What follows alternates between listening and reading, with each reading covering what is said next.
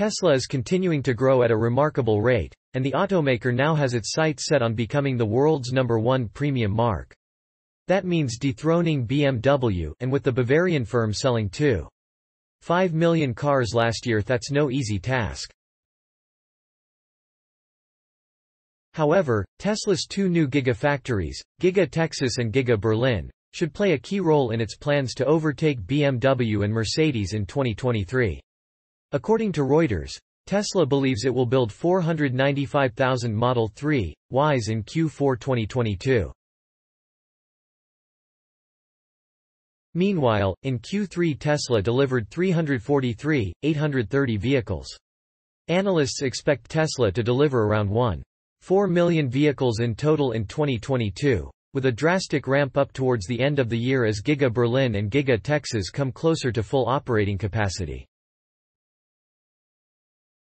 Extensive upgrades to Giga Shanghai and Tesla's original Fremont plant should also ensure continued sales growth, despite ongoing supply chain issues throughout the automotive industry.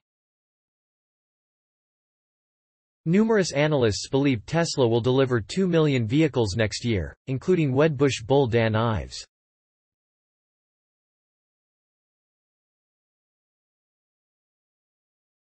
At that point, Tesla would truly be knocking on the doors of both Mercedes and BMW, who sold 2.1 million and 2.5 million vehicles respectively last year.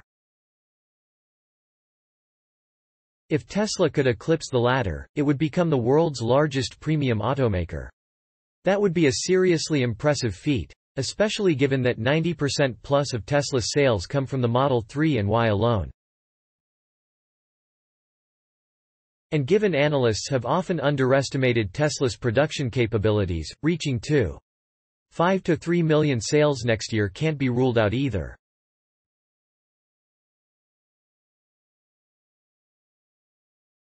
Thanks for watching. Credits to InsideEVS.com and Spied Build LLC. Please like my video and subscribe EVPedia for more electronic vehicle news and updates.